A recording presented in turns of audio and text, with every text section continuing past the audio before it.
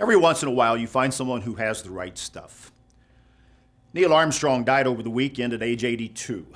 Neil Armstrong was the pilot of the landing craft Eagle that landed on the moon in July of 1969, was the first human being to set foot on the moon, in fact, on any body, extraterrestrial body outside of Earth. He became, in a sense, an idol. He became someone who could have been a worldwide celebrity from that point on. But Neil Armstrong did something different than most people do with that type of celebrity status. He went into his own life. He became an administrator with NASA. He later took a degree and taught at the University of Cincinnati, but he lived a quiet life on his own and did not seek to cash in on the fame that he had, he alone, of all human beings who've ever lived or who ever lived, because no one will ever have that type of status before.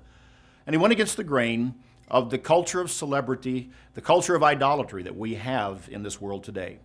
In fact, he would never give interviews. In fact, I was reading an article, and the last interview that he gave just a few months before he died was to really chronicle what he did.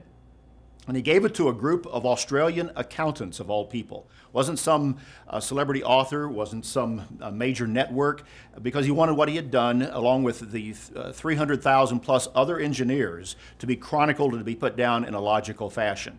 He always felt that what he did was the result of hundreds of thousands of other people, and it was a part of a great team. It's an interesting life, an interesting story. I think as I was looking at it and thinking about it over the weekend, the scripture in Philippians chapter 2 that talks about humility came to my mind, where it says in verse 3, "Let nothing be done through selfish ambition or conceit, but in lowliness of mind let each esteem others better than himself. Let each of you look not only on his own interests, but also for the interests of others." That's humility. That's teamwork.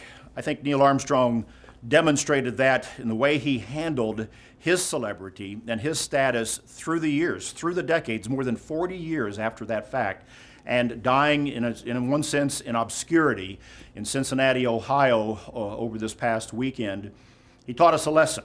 He taught us a lesson in humility, and a lesson that goes against the grain of the culture of celebrity and the idolatrous culture that we have in this country and in this world today. Neil Armstrong had the right stuff, and it's a lesson for us all. That's BT Daily. Join us next time.